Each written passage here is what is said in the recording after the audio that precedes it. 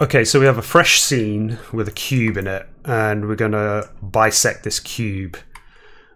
So normally what I would do is I would just go into an orthographic mode, and I'm going to press tab to get into edit mode, and I'm going to click off the object there. And what I would also do is I would select all the polygons that I want to cut, and then go over to the knife tool and then drop down to bisect.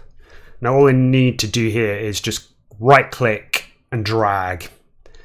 Now I've got my bisect line, and I'm holding the right click button, and if I press Control at the same time, it will snap to angles.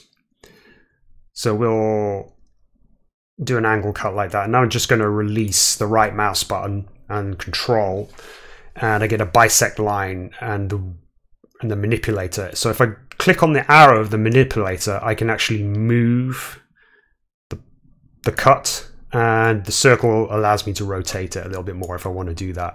At this point I can just rotate the scene again to see what I've got.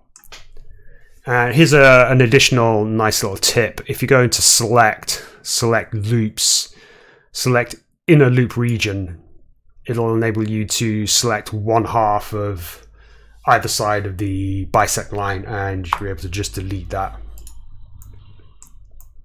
And there we go.